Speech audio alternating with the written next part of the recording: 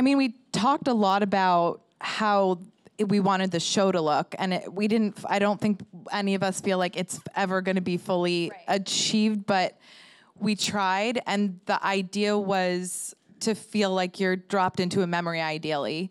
And so I think just the more that we could lean away from like a shiny feeling, kind of, and like everything being a little TV or a little perfect, and again, like it wasn't fully achieved, but that was always the goal. And even with how we shot it and how, having like, TV is so often shot and it's great, but where it's like over the shoulder and you see a shoulder and then you see the person that shoulder is talking to.